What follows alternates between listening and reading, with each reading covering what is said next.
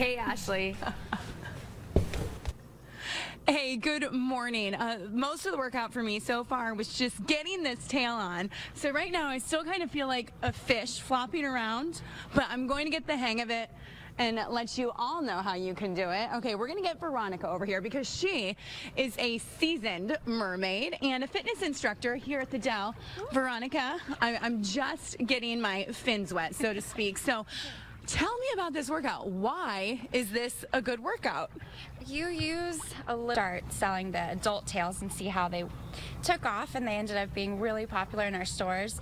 So I created a program that I can... In the shell, this is all I've learned so far.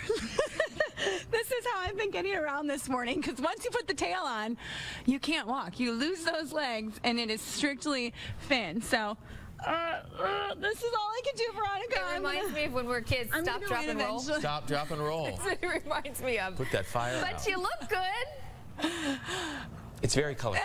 I don't know that I feel good yet, but I'm going to get the hang of it. You'll be so impressed in the next hour. You're a very beautiful mermaid. All right, Ashley, thank you.